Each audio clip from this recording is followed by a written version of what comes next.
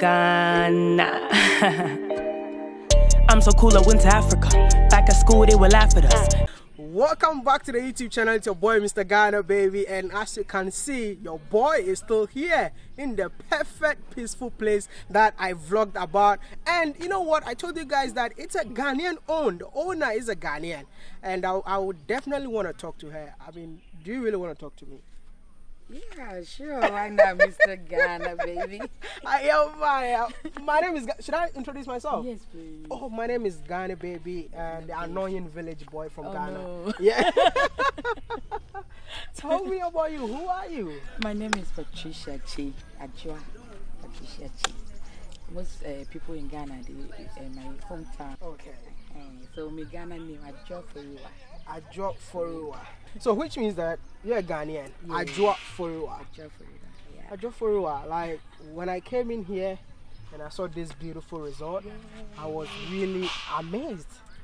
Are you from a royal family? Because Ashanti people, all of them are royals, you know. Are you from a royal family? I'm from Okrasio, just like you. Oh. Village girl.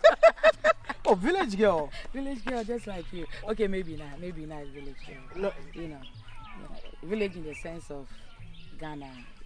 You know? Yeah, Ghana girl. No, you're not trying to say that Ghana is a village, no. No, but you're not born at all. in a village in Ghana. Crowfrom.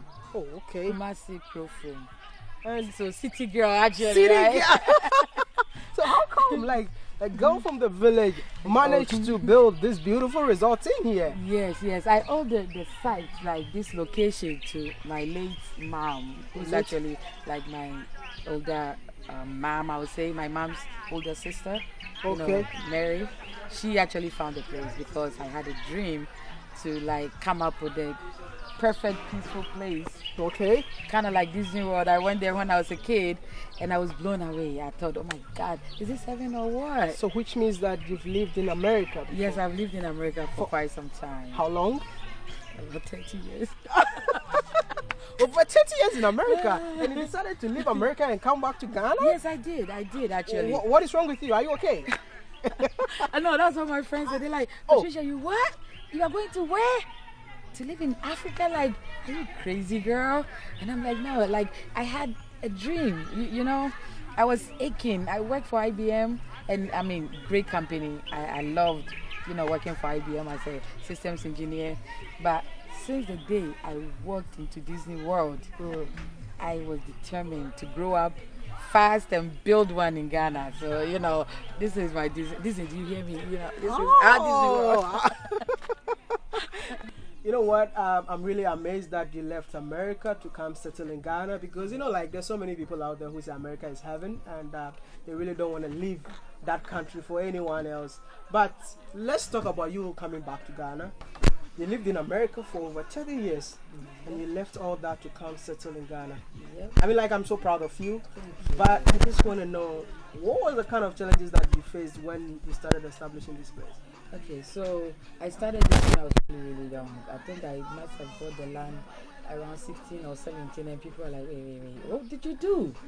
I worked at McDonald's when I was a kid, you know, and since I had that dream that I was gonna build this place, like I tell you, everything you see, the architect, I designed everything. I used to close my eyes and see it. So I would tell the architect, like, oh, this is how I see it, this is how I see the workplace and stuff.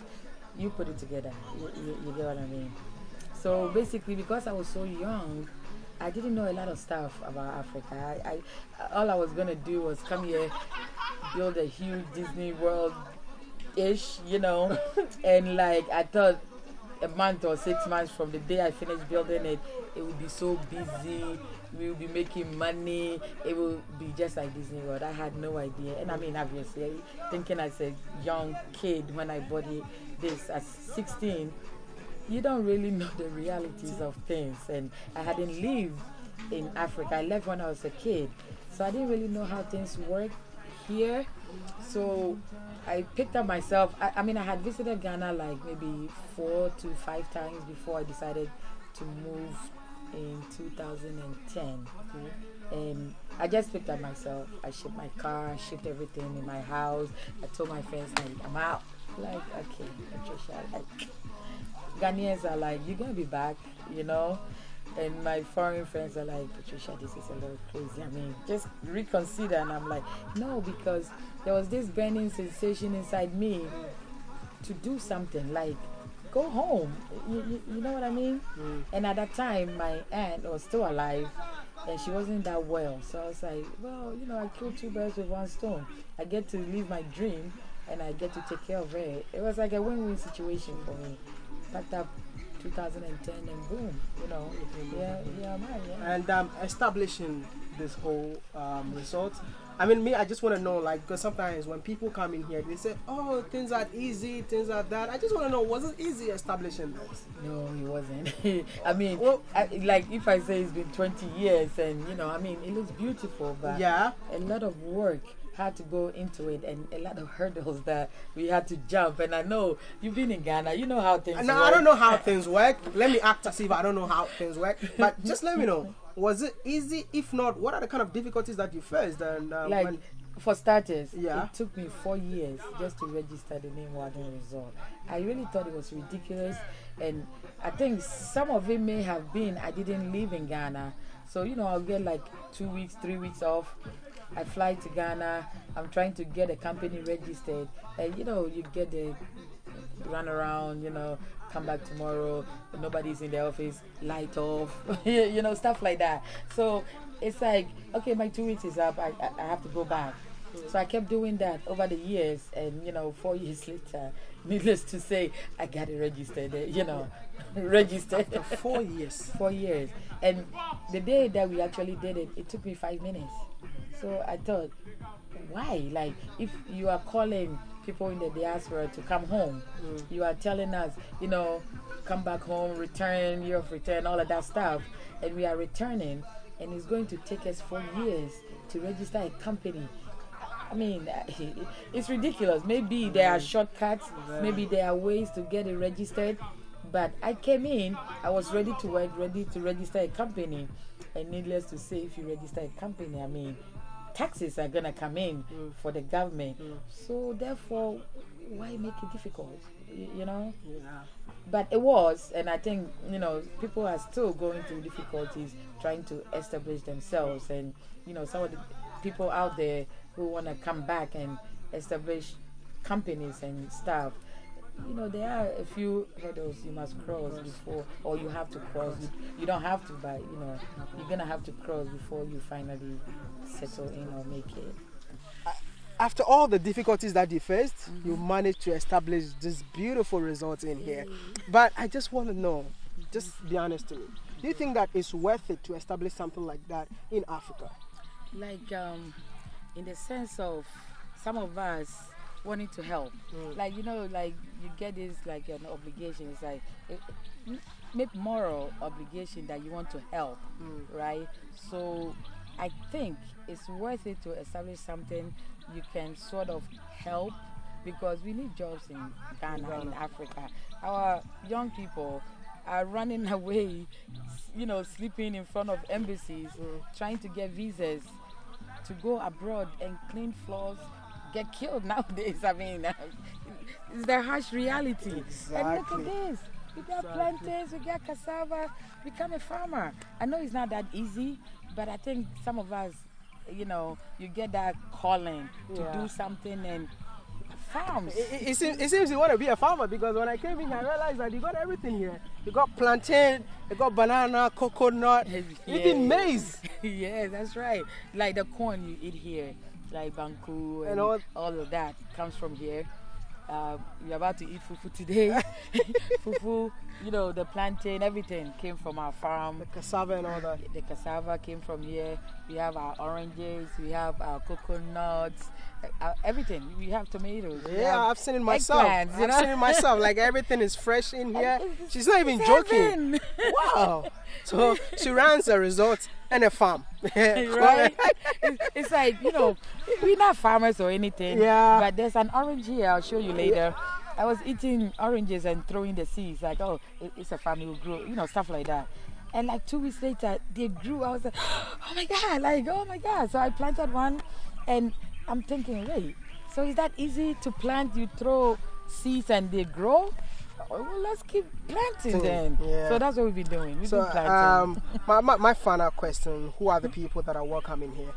Everybody is welcome. Everybody's welcome. This is made by Ghanaians for the world. For the world, yeah. It's wild win. win results to the world. So you know what I'm gonna Exactly. do? Like I'm definitely gonna try as much as possible for us to organize shows in here Yay. to support your business. That's you know, right. especially those We of have to you support who each live in other. Kumasi.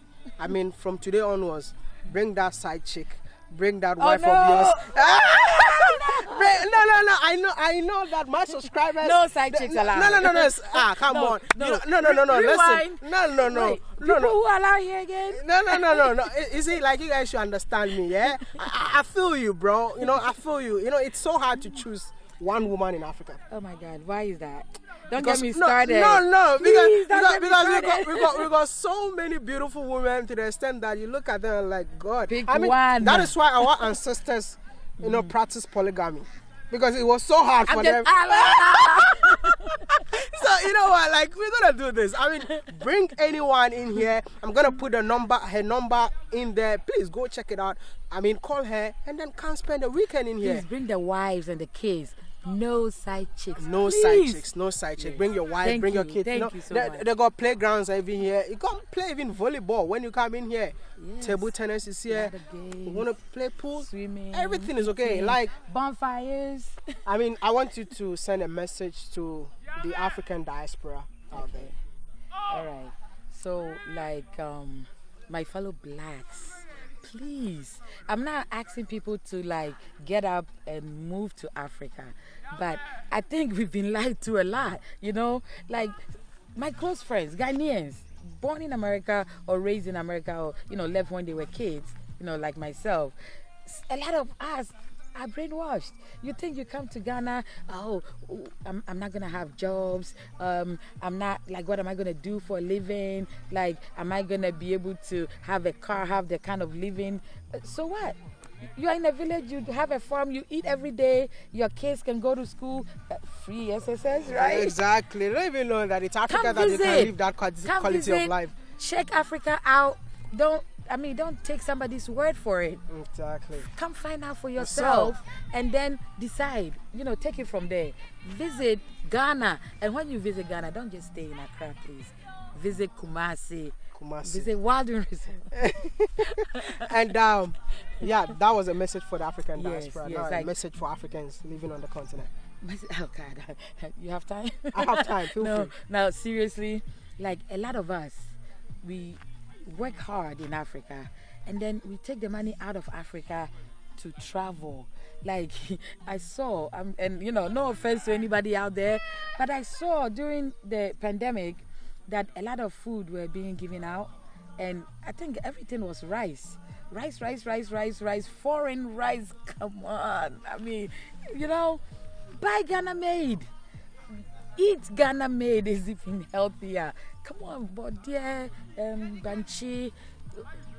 Eat our own. Let's support our own. Support our farmers. Support Ghanaian businesses. Stop going to, no offense to the Arrows, but come on, look at how they're treating us. Rich Ghanaians fly first class to the Arab countries and spend our hard-earned money there. Look at this. You get here, you are African, this is yours. You get there are some places you can't even walk into. What is wrong with you Africans? Let us start enjoying our own, work hard, stay in Africa, and let us prosper. Let's support each other.